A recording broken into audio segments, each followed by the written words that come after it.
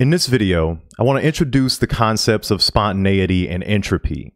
Now, the first 3 units of this course have focused specifically on molecular structure. How are bonds formed in molecules? How do molecules orient themselves in 3-dimensional space? What type of orbitals are involved to describe those bonds in molecules, right? It's really focused in on static molecular structure. But we know that chemistry is a dynamic field. And so we want to start to think about what happens when these molecules start to get involved in chemical reactions, right? Something that you've been introduced to in the past, but now we want to start to get a more detailed look into chemical reactions. So let's take a look initially at this reaction that you've probably seen before, right? This reaction is the combustion of methane, right? You have CH4 that reacts with oxygen gas to produce carbon dioxide and water and releases some energy, right?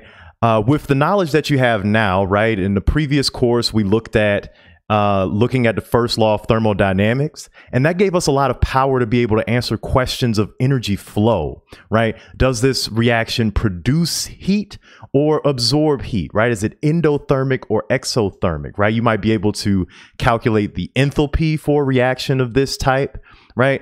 And calculate the total energy from the first law of thermodynamics, right? Those are things that were covered in the previous course, but those tools are very limited in their scope. They can really only answer the question of energy flow. Is energy going into or out of my system?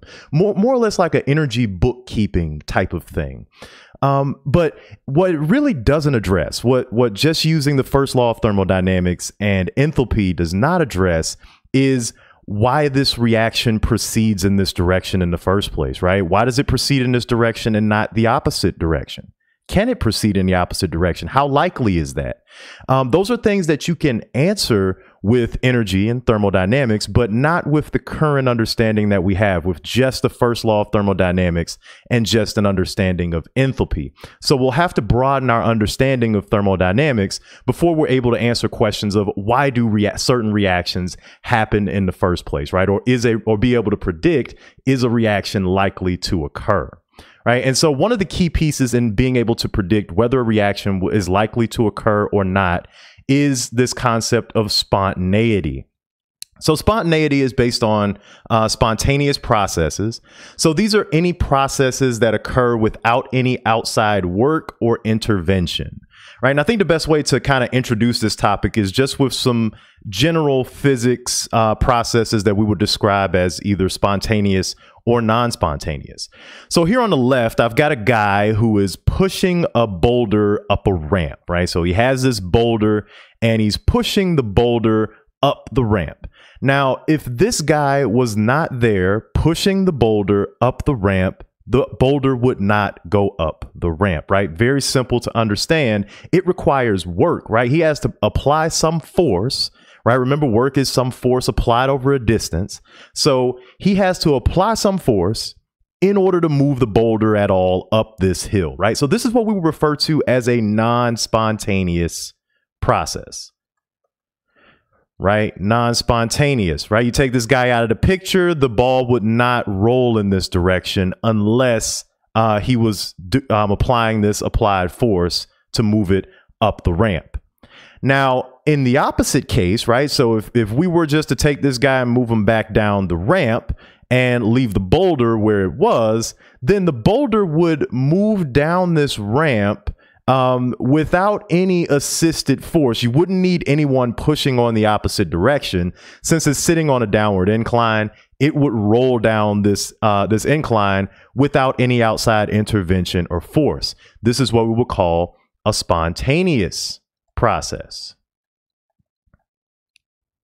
right? So this would happen spontaneously until it hits the guy or rolls him over, right? That's why I have him looking alarmed here, right? So this is a spontaneous process, one that doesn't require any outside work or intervention. A non-spontaneous process is one that does require work or intervention, right? If you want to think about a chemical version of a spontaneous process, right? Something we may think about in chemistry, think about iron rusting, right? So if you leave iron outside as it's naturally exposed to oxygen and moisture in the air, it is going to rust. Now, that's a process that takes a really long time to happen, but it is a spontaneous process. It's going to occur in that direction, right? So this brings up an interesting point about spontaneity. Saying that something is spontaneous in no way means that it's going to occur quickly, right? Spontaneous processes can be fast, they can be slow. All we're really saying is that we are guaranteed that this process will occur with no outside intervention, force, or energy. Now, a key thermodynamic property in order to figure out whether something is spontaneous or not is entropy. Right? So entropy. And we use the variable, a capital S, to denote entropy. Right. So we're going to have a couple of different definitions for entropy. And I'll give the mathematical definition in the video on the second law of thermodynamics. But for now, just think of entropy as a measure of molecular randomness or disorder. Right. So this is a measure of molecular randomness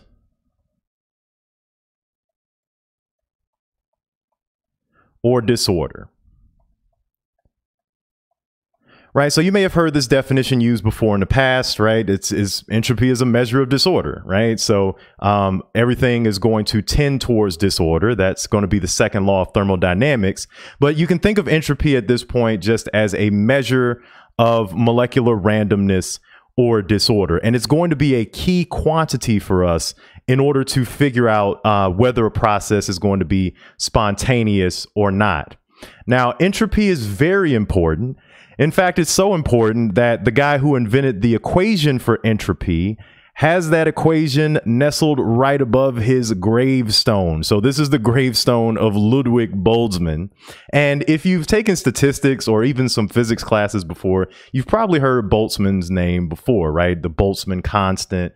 You've probably heard this before, but his biggest claim to fame was figuring out this equation for entropy, which if you can't see it, it says that the entropy S is equal to K log W, where K is the Boltzmann constant and W is something known as the degeneracy. But you can kind of think of that W as just a measure of the randomness, right? So this entropy is going to be equal to this equation, and it's so popular that it sits above his gravestone. Okay, so we're going to make this link between entropy and spontaneity very explicit when we talk about the second law of thermodynamics. What I want to do for the rest of this video is just kind of give you a little bit of insight into how intuitive entropy is, into kind of discussing what processes are likely to occur, right? So let's think about this following example that I have drawn out here, right? So what I have here is a two bulb system that has like a stopcock in the middle that you can turn to open or close respectively, right? In this one, I have a ideal gas on the left bulb and a vacuum on the right bulb, right? So if you open this stopcock, then the gas is going to expand spontaneously, right? So this opening and expansion of the gas is going to be a spontaneous process, right? It won't require any outside work. There will not have to be any forcing or pushing of the gas into the other bulb. It is going to expand to the other bulb spontaneously, right? Gases will always expand to fill the available volume spontaneously. And if you want to kind of think about it, what if we tried to go the opposite way, right? What if we tried to take this gas that's now expanded into the two bulbs and we wanted to return it to this original state? Well, we'd have to either evacuate some of the gas from this bulb, return this to vacuum, reclose the stopcock, right? It's going to take a lot of energy and work in order to compress the gas back into a single bulb, versus if you just open it up and make all the space available to it, the gas is going to expand to fill that entire volume, right? So that would be the spontaneous process of gases expanding. Right. So, and let's think about it from another perspective. So let's take this two bulb system, the same two bulb system we've been working with, or that we saw in the last one. Right. And let's say that, for example, there are 4 specific gas molecules in this two bulb system. We got molecule A, B, C, and D. Right. These 4 gas particles make up our entire system. if we think about it in this way, then we can think of 5 different ways that we could arrange these gas particles. We could have one arrangement where all of the gas particles are in the left bulb. That's this arrangement 1. We could have an arrangement where one gas particle is in the right bulb and the other 3 are in the left bulb. We can have an arrangement where 2 gas particles are in the left bulb and 2 are in the right bulb. A 4th one where 3 are in the right bulb and the 1 gas particle left is in the left bulb. And finally, we can have one where all 4 gas particles are in the right bulb. Now, what if I were to ask you, if you were to pick one of these states at random, which one are you most likely to pick? The answer here is going to be arrangement 3, right? Why is that, right? Why would you be most likely to pick, if you were to pick one randomly, right? And just be able to stop the system and pick one at randomly, why would it be that you would pick one most likely in arrangement 3?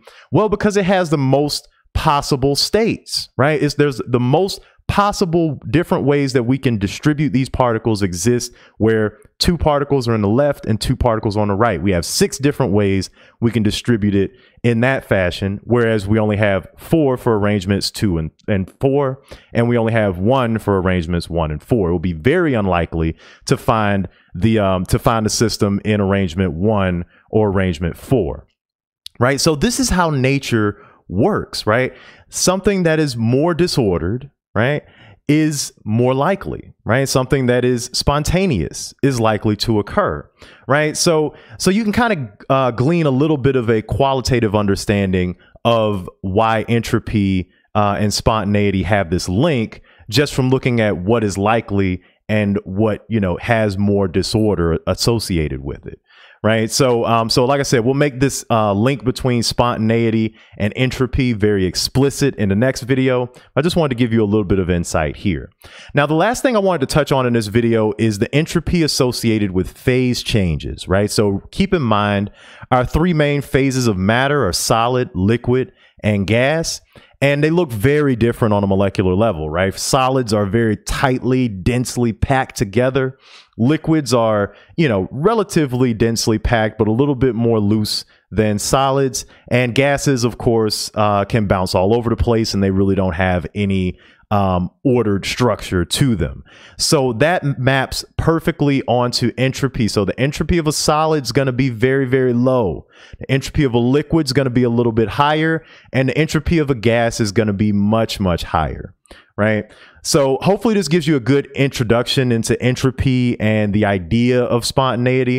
In the next video, we're going to make this link between entropy and spontaneity a little bit more specific and rooted in thermodynamics by discussing the second law of thermodynamics.